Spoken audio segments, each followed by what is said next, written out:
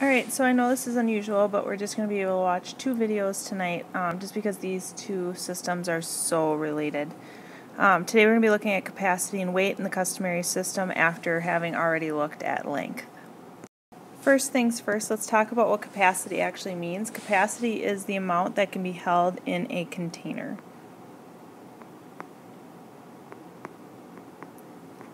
So like the amount of water in a cup and so forth. So when we look at capacity, the smallest unit in the customary system that we talk about is a fluid ounce, which we would abbreviate FLOZ.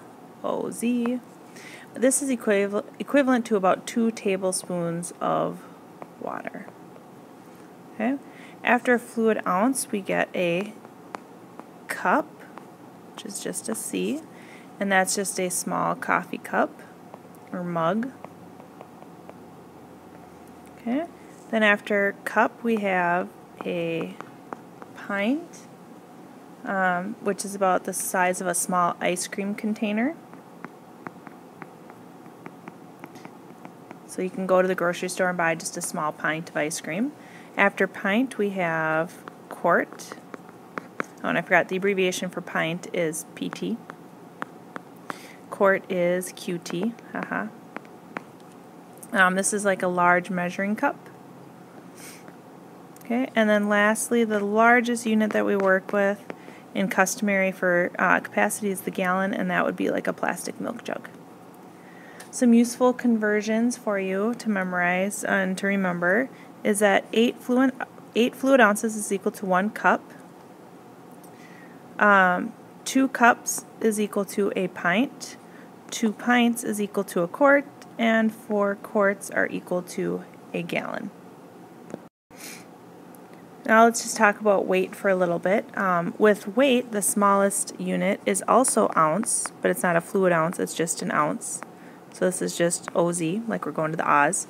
A pencil is about 1 ounce. So if you lift it up like a brand new pencil, its weight is about 1 ounce.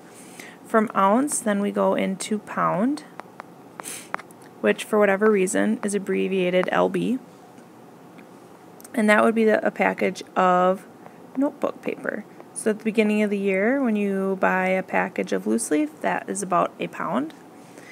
And then lastly, we have a ton, which is abbreviated with a capital T. And that's about the size of a small passenger car.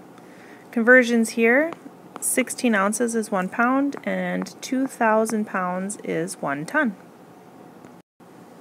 Now let's look at some applications for when we would convert between our different units. When I pick up a jug of orange juice, it says that it holds 4 pints. I want to know how many fluid ounces that is. So depending on how you look at this, I'm going to look at this proportionally again.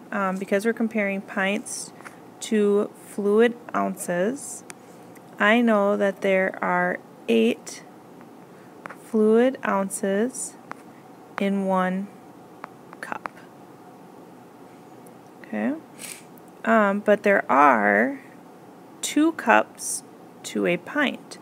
So I have to double the 8, and that makes it 16 fluid ounces for 1 pint. So that's really what we're going to look at.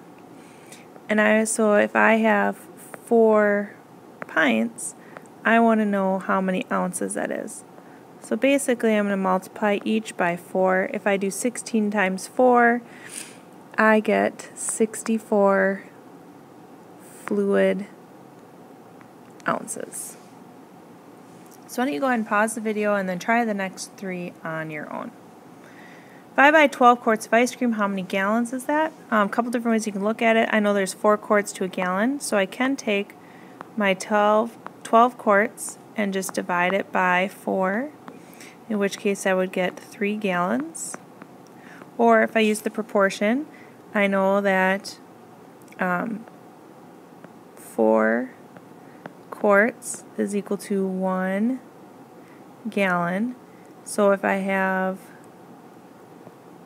12 quarts, I want to know how many gallons that is. So 4 times 3, 1 times 3, it would still be 3 gallons. An adult male elephant weighs 11,000 pounds on average. We want to know how many tons this is. So 1 ton is 2,000 pounds. If they weigh 11,000 pounds, I want to know how many tons that is. So a couple different ways that we can look at this. You can do the division, we can do cross products.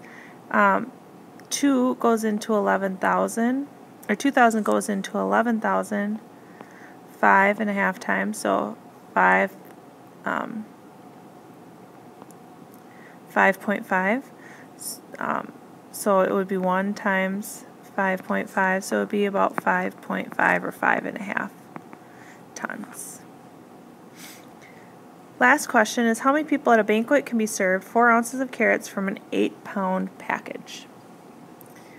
Now, if you look at this, I would start with our 8 pounds. So 8 pounds, and we want to know how many ounces that is. So there's 16 ounces to a pound. So first, I can take 8 times 16, which would give us 128. So an 8-pound package is 128 ounces. Okay? But I want to know how many people can be served a 4-ounce portion of carrots. So now I'm going to take my 128 and I'm going to divide it by 4.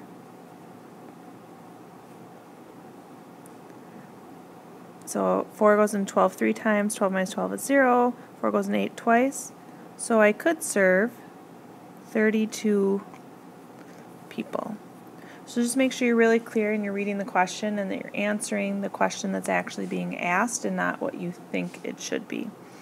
Don't forget to leave a question about this video as well if you have one, and we will go through this later.